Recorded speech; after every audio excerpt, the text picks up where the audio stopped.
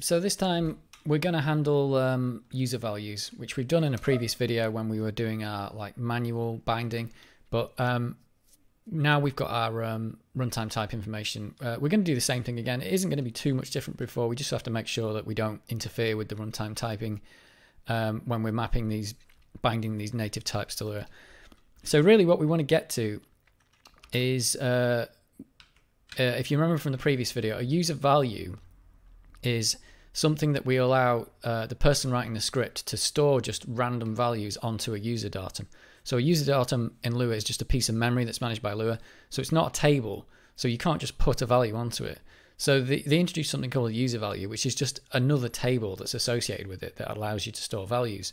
But we because we're doing our own binding here, we have to handle being able to return that type correctly depending on what you've asked for. So the situation here is that we want it so that, let's imagine we've got this strange value that someone has actually put on this sprite object. This doesn't exist on the native type. The native type only has an X and a Y. There it is. It has sprite X and Y, and the sprite X and Y are registered there. So there is no ZZZ value. So what we want to be able to do first thing is, because we're handling reading values off this native type that we've bound, we want to be able to read that value and make sure that if it's a user value that we return it correctly. So currently I think we left ourselves with a to do, so this shouldn't work. Yeah, to do, need to check to see if ZZZ is a user value of sprite. So let's handle that first. So we're handling the reading before we're doing the writing, but that's because we've currently handled the index user data method, which is what gets invoked when we're trying to read something. So let's handle that first because we've already got the setup here for this. So we go through, we look at the type, we find out if the name of the thing we're trying to access is a method. If so, we call the method. We find out if it's a property, like if it's that X or Y value that we set on the sprite. If it is, then we return that to Lua. If it's not, then we're going to return the user value. So if it's not a method or, whoa, can't spell. If it's not a method or property, then return the user value. So this to do says we need to check, but we don't actually check. We're assuming that at this point that if it isn't one of these first two, we're going to give you the value out. We're going to give you the data out of the user value table, which might be nil because maybe that value hasn't been set, and in this example that we're doing first, it hasn't. But that's fine because nil is the correct thing to return in that instance. So all we got to do, we use the get user value function to retrieve the user value, the table which is contains the user values, and it wants the index of the user datum that the user value is associated with. And you can see here that we've checked here that it's the first thing on the stack. So we want to get that user value. So that puts on the stack the table that contains our user values, and then we want to push the value that we're trying to access. So that would be like the name, the field, like the ZZZZ in this case. So we want to push that value. So where's that on the stack? So I've got to check there that it's at -1, which is the top of the stack, but I've already just pushed something on there, so that -1 changes here. So let's just access that in a different way. This thing here, this can be accessed like this, because the bottom of the stack is the user data when we call this method, the index meta method. And the second thing on the stack is the name of the field that we're trying to access. So we can access it like that instead. It's probably a bit easier to do it that way. And that's the same thing there. We can just change that to a 2. And that makes it a bit easier down here because we push on the user value, then we push on the name of the field, and then we do get table on that. Because remember, the user value is just a table. There's nothing different about it. And that is at -1, -2.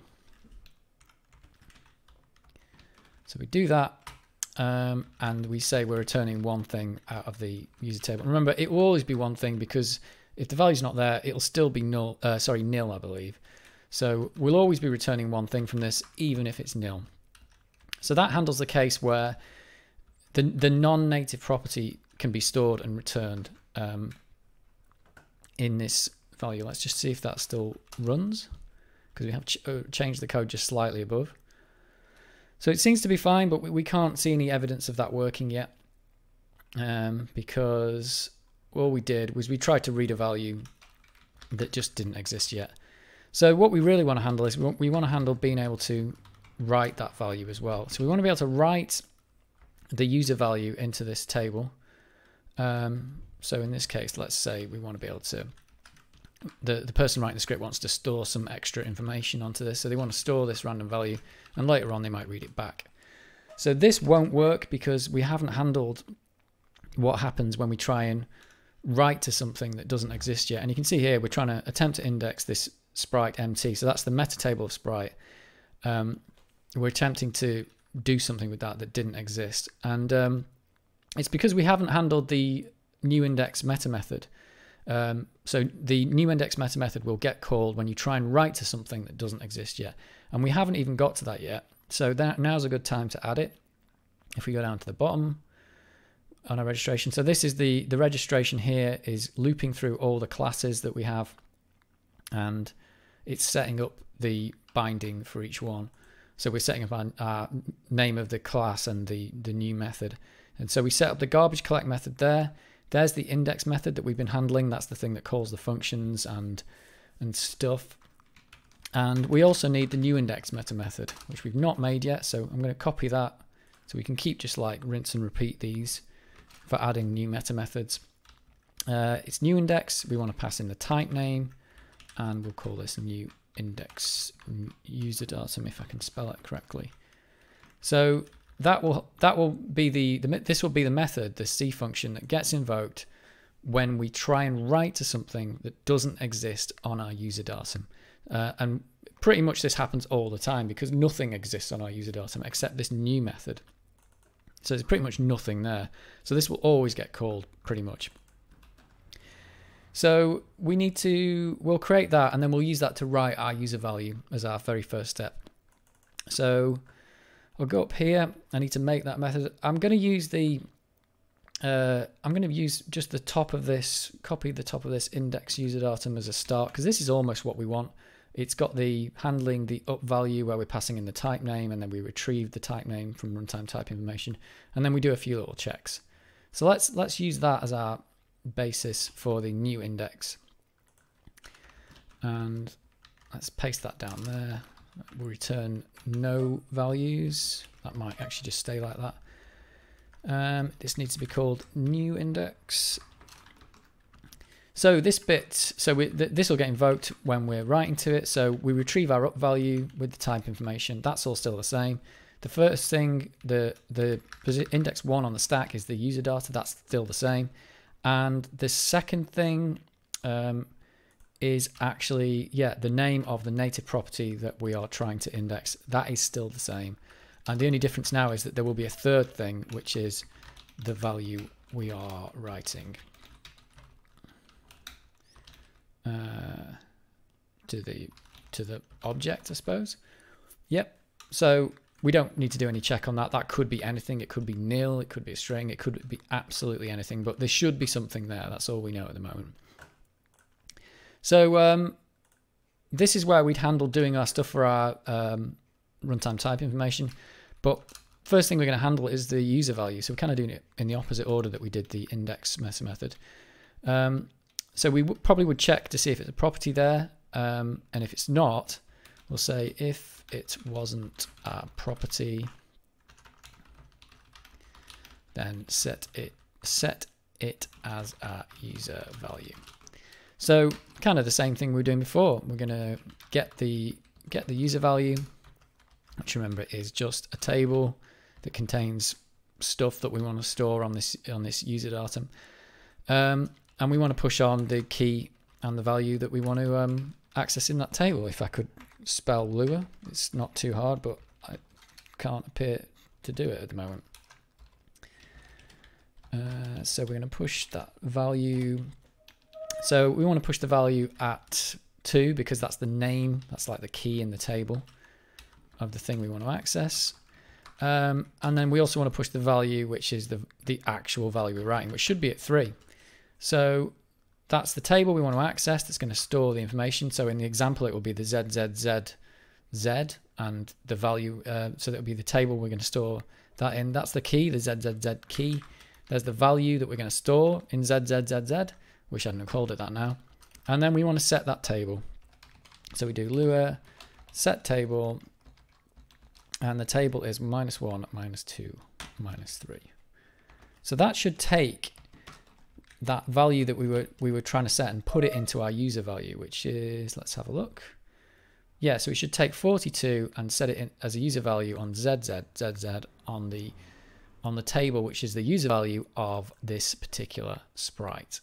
So that should, in effect, handle our case here. We don't need this.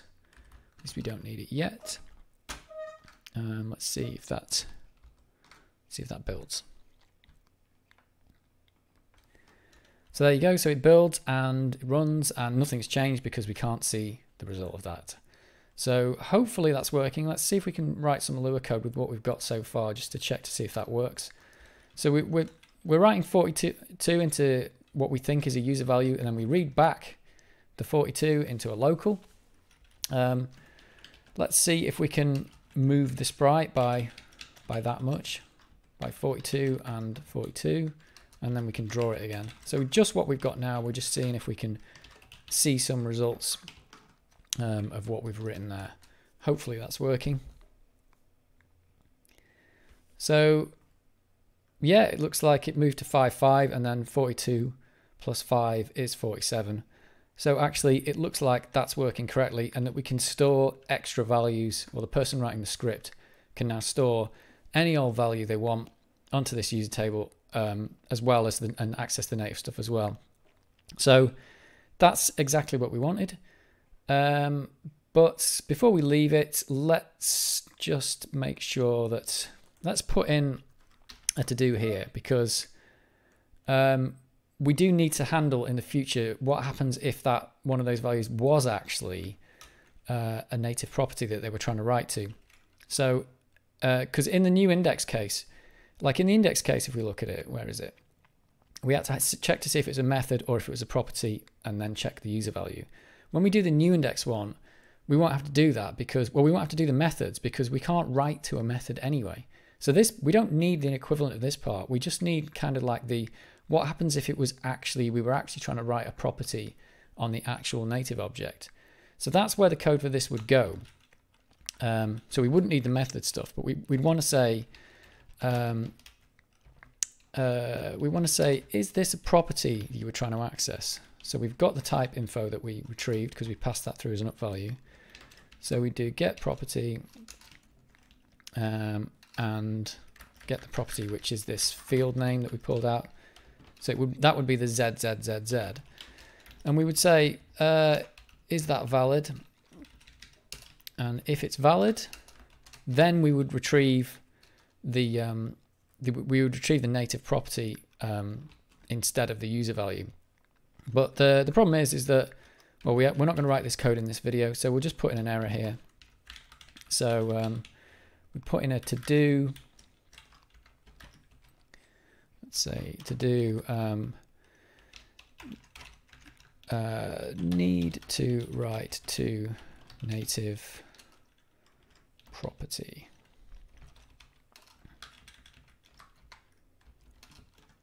So we leave ourselves with an error, and that's kind of a good thing to do each time. Just leave yourself with something to do. So this code should still work with what we've got, which it does because we've not really we've not changed anything there. So we're doing everything the program expects. But what happens if we did try and, because in the future what we want to be able to do is we want to be able to do sprite x equals 10 or something. So that's that public member variable which is mapped in our native type. So there's our x that we've mapped, and we want that to write to this native value, not to a user value. So in our case here, hopefully that throws us an error. Yeah, need to write to native property on sprite. We could get the name of the property in there. where is it? So new index down here. Let's get the name of the property in there just to make it a bit clearer.